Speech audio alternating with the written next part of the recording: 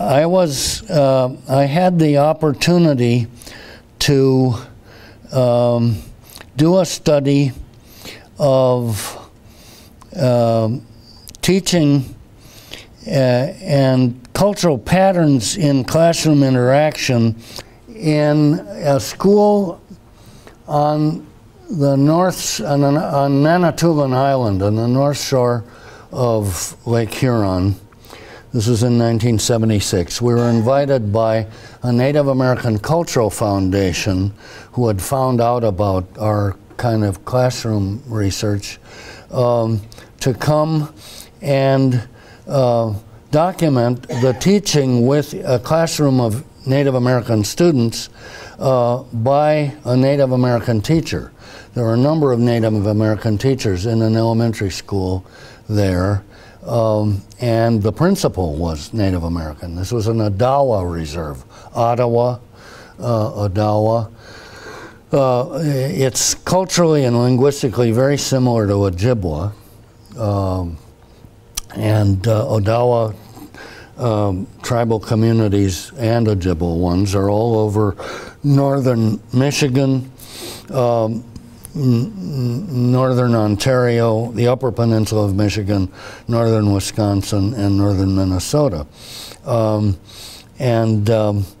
At any rate, we were interested in the ways, we became interested in the ways that social control was exercised by teachers in the classroom. And we had two teachers literally door to door, back to back, the classrooms. One was an Indian grandmother, an Odawa elder from this community, and the other was a man, and he was younger, so there's an age and a gender difference, but there are also some differences in the way that they approached classroom management and control that were very, very different. And the video that we collected manifested this, and I want to just take you through it and sort of show you what we did with it. Who's sitting here, Robert? Yeah. Must be his. We'll give it to him.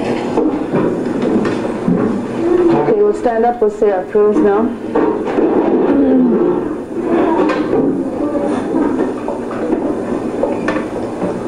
In the name of the Father, and of the Son, and of the Holy Spirit. Amen. Hail Mary, full of grace, the Lord is with thee. Blessed art thou amongst women, and blessed is the fruit of thy womb, Jesus. Holy Mary, Mother of God, pray for us sinners now and at the hour of our death. Amen. In the name of the Father, and of the Son, and of the Holy Spirit. Amen. On our calendar, what's the next number? 10. And this is March 10. Somebody's got these all mixed.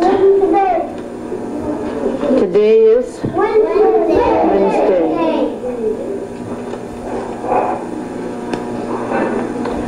How many in the grade 1s are putting the date in their book? I noticed some books you forget to put it, and I put down March 10. And this is 1976.